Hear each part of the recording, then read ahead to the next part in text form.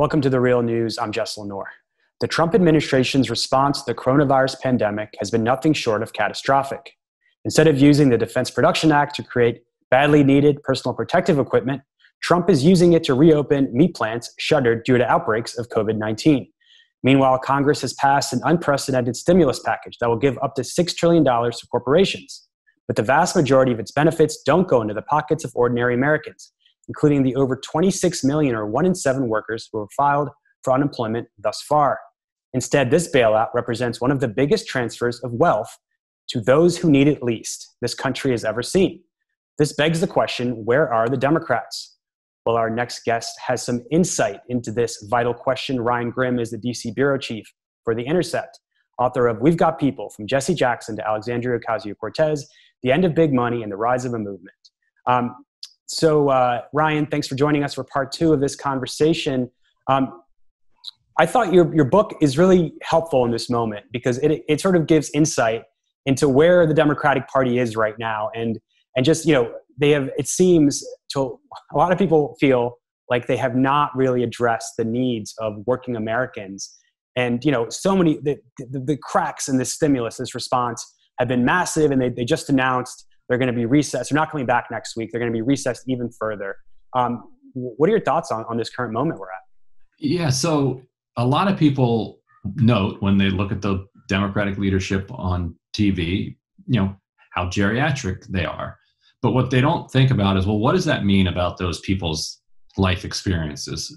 And in my book, I go into detail about, who these people are and what kind of politics they experienced in the 1970s and 1980s that formed their politics today.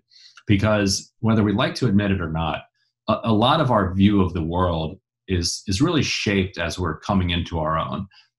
We all try hard to continue to learn throughout our lives and to continue to incorporate new information, new experiences, and evolve our way of thinking.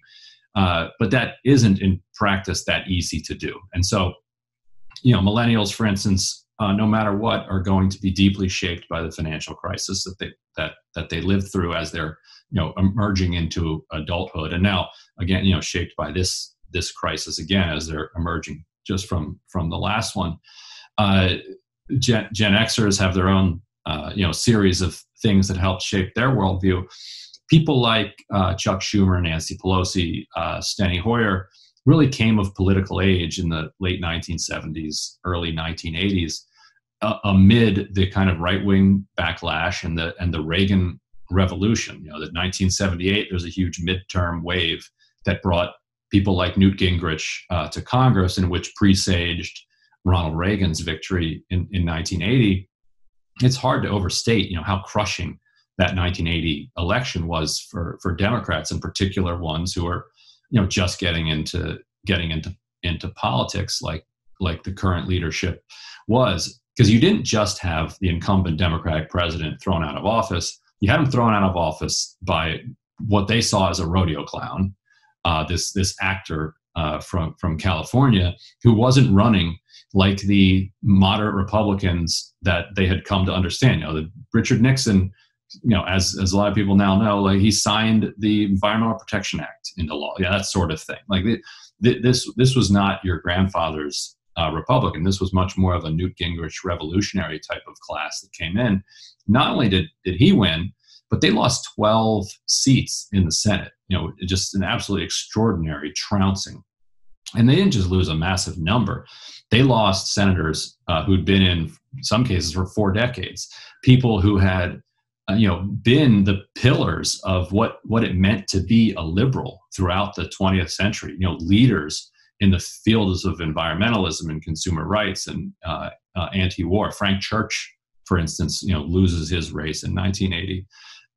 Mike Gravel actually lost a primary in 1980. An entire generation wiped out. Birch Bayh, who had been a kind of a liberal lion who had been a front runner for president in 1976. By 1980, he's losing his race.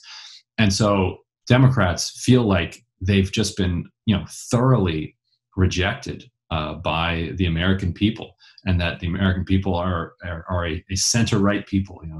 That any hint of kind of progressivism or liberalism is going to be tossed out.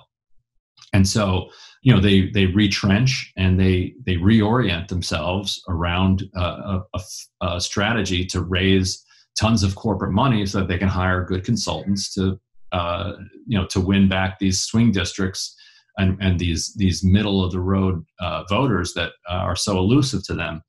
And any hint of a tick to the left, it begins to scare them that there's going to be another backlash. When they finally get back into the White House with Bill Clinton, thanks to Ross Perot, cleaving off 19% of the vote in the general election. 2 years later, their worst fears, another backlash. Boom. 2008, they get back into the White House again, and 2 years later, boom. Huge backlash. And so, over and over again, the Democratic leaders have lived through these backlashes against any Democratic advances. And so they have just internalized the idea that if they do anything, they're going to get hammered for it.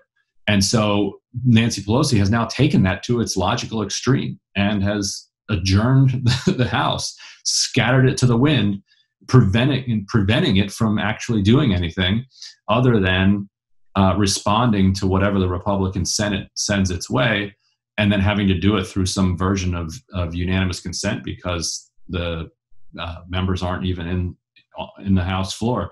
The virtue of that strategy would be there can't be a backlash to it theoretically because there's nothing to backlash against if you're not doing anything.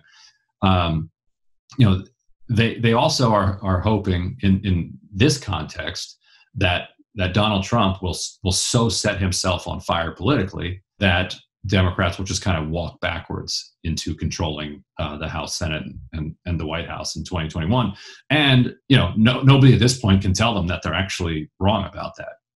And what was interesting from attending some of the Sanders rallies, we covered them in Iowa and New Hampshire and some other states, is that was exactly the point that people like AOC were making. They were saying we don't want to go back to what it was like before Trump. We're trying to build a new vision for society and have a different relationship, have a social contract like we haven't seen in this country. I think one of the most interesting parts of your book, one of the most relevant to this moment, is how you covered the recovery from the 2008 economic crash. And you talk about the role that not only corporations and lobbyists played in shaping the recovery, but also that progressive lawmakers and progressive groups played. You talk about groups like Indivisible, which were prominent later, but groups that actually were able to help change laws and help sway the president or sway Congress one way or the other. And so you have those lessons, but you also have Joe Biden appointing someone like Larry Summers to be, an unofficial advisor at this point, and an advisor outside of his campaign. We talk about where we are today compared to this previous crash. Right. The left has been battling with the Democratic establishment, trying to push it to be more aggressive for decades, and it really did flame up in the first couple of years of the Obama administration. But what Robert Gibbs, who was the press secretary at the time, called the professional left, were often handicapped by the fact that a lot of these liberal groups rely on the same donor network, and Rahm Emanuel was making calls to that network, telling them, if they criticize Blue Dog Democrats or if they criticize Obama, I want you to cut off your funding. And so it required the left to build an independent kind of grassroots structure that could challenge the White House and push it in a more progressive direction. But in a lot of ways, it was it was a desert. The Congressional Progressive Caucus was meek, wasn't able to extract many concessions from Pelosi, who's an adept tactician and parliamentary infighter, and also has a lot of experience fighting the left. She often says, look, I understand progressives. I'm a progressive. I represent San Francisco. It's one of the most progressive cities in the world. But as I write in the book, she got to office in a contested primary where she was the kind of establishment, business-friendly candidate against the vice chair of the local Democratic Socialists of America, against an insurgent grassroots campaign, and it was a race that she only won by a few thousand votes. And so when she says, she understands the left, she understands them in conflict with them, not as kind of somebody who kind of led an insurgent movement to come to the House of Representatives. And so, the left has been losing these fights internally for years, and they're still struggling to gain much purchase in the House today.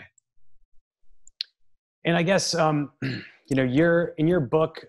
Your title is "The End of Big Money and the Rise of a Movement," and I think it sort of can give hope at this time for progressives who've had a really tough year, to really put it in the context of where things were when you talk about the campaign of Jackson in the 80s and how he was totally shut down by the Democratic establishment, and just to see how Sanders' campaign was so different, him being a front runner for for several weeks in this election.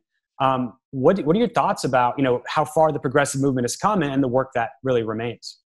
And so the end of big money, that's kind of an aspirational subtitle. Obviously, big money is still here and continues to play a major role in our politics. But the rise of small money has changed the playing field, and it has enabled someone like Sanders and other insurgent candidates to compete in a way that at least puts them on a footing where they have a shot at winning. Doesn't guarantee victory, and they're very rarely going to outspend their opponents, but it gets them to a threshold place where they're at least viable, and where their ideas have to be considered as part of the conversation. And when they are, voters tend to react favorably to them.